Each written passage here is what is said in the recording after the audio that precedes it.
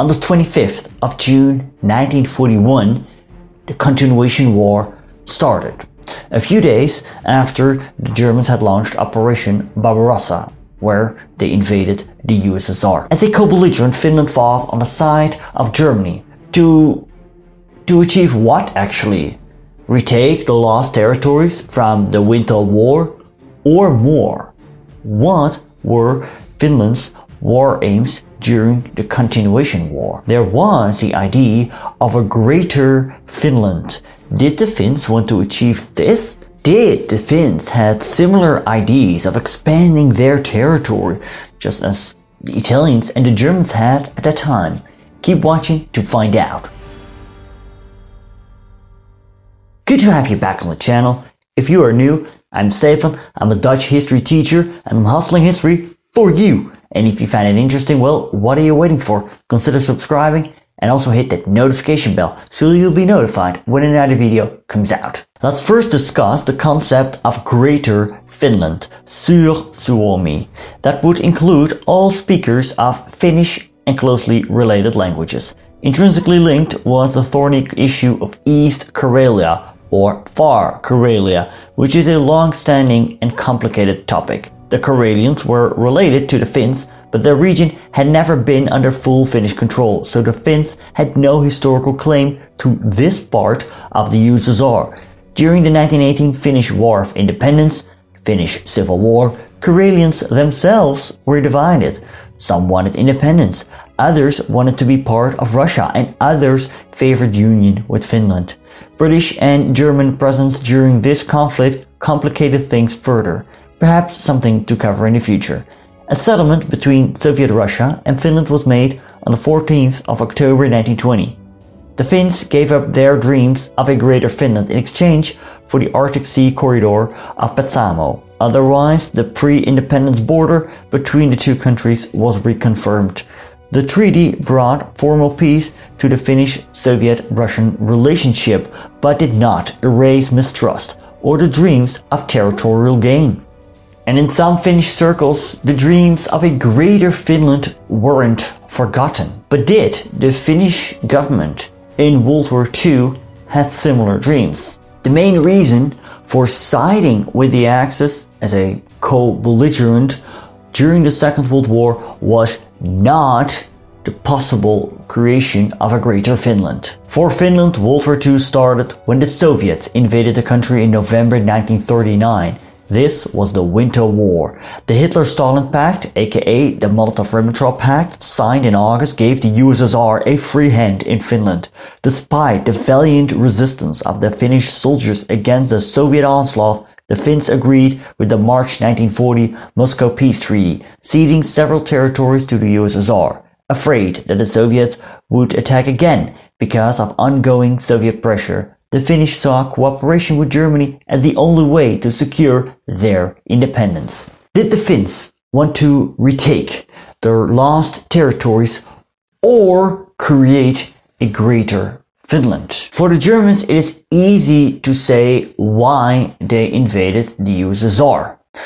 The German war aims are spelled out in the Barbarossa Directive. The Germans wanted to destroy the Soviet armies in the western part of the USSR. Then they wanted to establish a line from the Volga River to Archangel. And Soviet factories beyond that line in the Urals could be taken care of by the Luftwaffe. It is not really easy to answer the question what the Finnish war aims were during the Continuation War, due to several reasons. Finnish civilian and military leaders were careful not to leave a paper trail in their dealings with Germany. They were very much aware that as a democratic state, it didn't have much in common with the totalitarian Nazi state, but they needed them to stand strong against another, for them, more threatening totalitarian state, the Soviet Union. Since post-war Finnish statements have little credence, we must therefore look at statements before and during the war. Second, like I mentioned before, Finland was a democracy where public opinion played a large role. This changed by the ebb and flow of the war. When the Finnish forces were successful in the field, more people believed in expanding the war aims. When things went badly, it led to pressure to reduce the war aims or end the war. Thirdly, looking at historiography, writers had their own political persuasions and therefore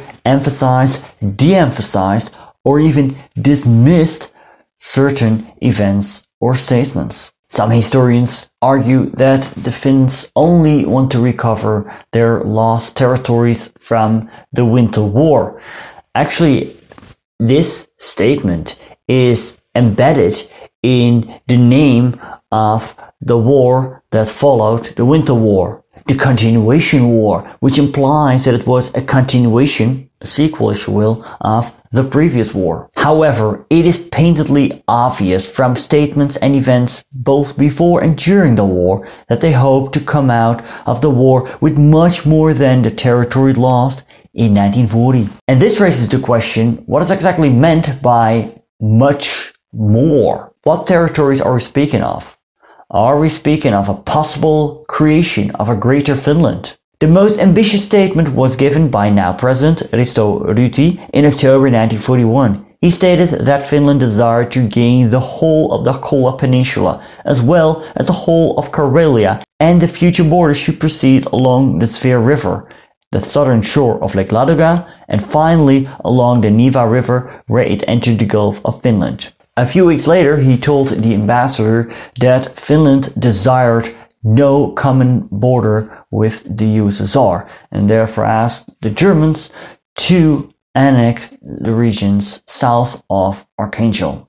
Germany agreed Finland to take the whole of the Kola Peninsula, although it should share its resources with Germany. This brings us to the question of East Karelia. Did the Finns want to take it or not? Let's take a look at prominent figure Carl Mannerheim, Commander-in-Chief of the Finnish Defensive Forces. His post-war memoirs are quiet about this issue. However, in the order to his troops on the 28th of June 1941, he stated, "Brothers in arms, follow me for the last time, now that Karelia is rising, and Aurora will light a new day for the Finns." On the 8th of July, the Finnish radio carried the following message.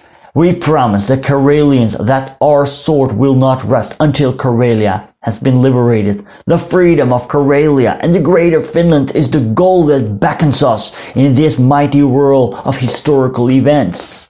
You can argue that this is the proof that the Finns want to take the whole of Karelia. One aspect I must mention. It is also possible that these statements were made to fire up the fighting spirit of the Finnish troops and did not necessarily represent the views of the entire military and civilian Finnish leadership. In the months after the kickoff of both Operation Barbarossa and the Continuation War, the Finns retook the lost territories they lost to the USSR in the Winter War. However, they advanced further. In Finnish government circles, there were heated debates between liberals and conservatives with different opinions about what to do. And these were also heavily influenced by the ebb and flow of the war. One German general believed most Finns only wanted to retake the lost territories. Among the military and academics, there was hope for creating a Greater Finland. However, as the Germans made more progress in the USSR during the summer months, the ranks of the more ambitious grew. It seems that the Finns in general did not realize that the outcome of their Continuation War was fully dependent on the outcome of the German-Soviet War. If the Germans failed to meet their objectives, it would jeopardize Finland's position, which eventually happened. But before it went bad, the Finns did manage to capture large parts of eastern Karelia. And here they set up a military administration. The Finnish government took territories in the direction of a Greater Finland by ethnically cleansing the newly conquered lands. The flight of almost 70% of Soviet Karelia's population into the USSR left only about 85,000 inhabitants, half of whom were deemed nationals, that is, ethnic Finns, and others who spoke Finnic languages such as Karelian and Vabs.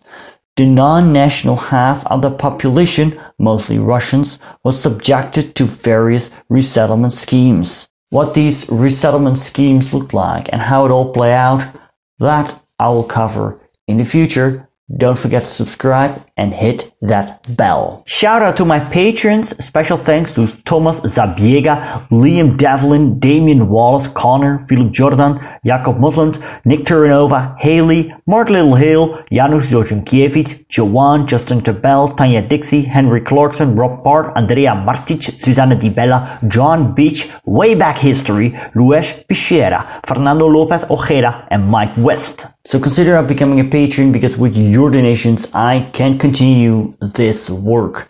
If you haven't seen the video about how Finland became a co-belligerent, well, you can click right here. And if you're interested in Finnish history in general, I have a playlist for you. You can find it right here. Give this video a like, share it with your friends, subscribe if you have not already. Thanks for watching, and I'll see you later.